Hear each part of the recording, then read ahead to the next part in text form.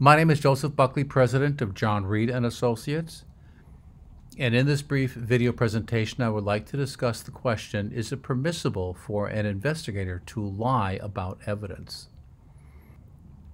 Over 50 years ago, in the case of Frazier versus Cobb, the United States Supreme Court said it is acceptable for an investigator to misrepresent evidence to a subject.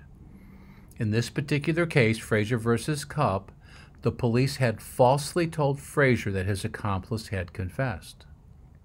When considering whether or not this was a permissible tactic, the Supreme Court said you must consider the totality of circumstances. And if, in an otherwise voluntary confession, the only thing that occurred was the misrepresentation of evidence, then by itself that is not likely to make a confession inadmissible or involuntary. The key phrase in that assessment is this otherwise voluntary confession. So I think what the Supreme Court is saying is that if the subject's rights were honored, if there were no threats of physical harm or inevitable consequences, if there was no promise of leniency, if in fact the interrogation was conducted in accordance with the guidelines established by the courts, then lying about evidence by itself is not likely to make an innocent person confess. It is not likely to jeopardize the admissibility of the confession.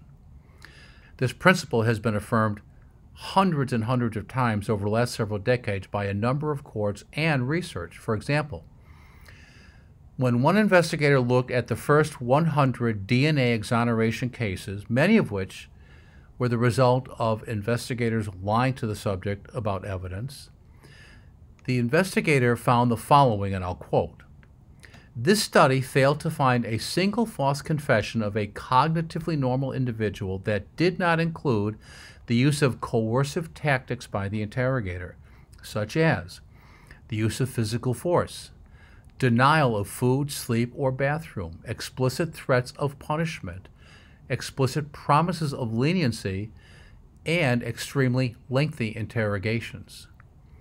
Court decisions have consistently upheld the investigator's ability to misrepresent evidence about a number of different elements, including misrepresenting the fact that an accomplice had confessed, or that there was an eyewitness identification, or that the subject's fingerprints were found at the scene, or that there was a DNA match.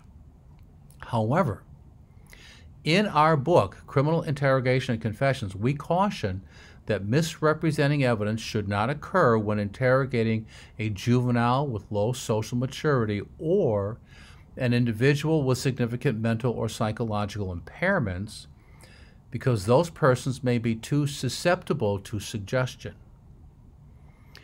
For a more detailed discussion of this entire issue, we have published on our What's New page an article entitled, "Should Investigators Be Allowed to Lie About Evidence to a Subject During Interrogation?" And of course, we extensively discuss the issue in our book, Criminal Interrogation and Confessions. Thank you very much for taking a few minutes to view this video presentation.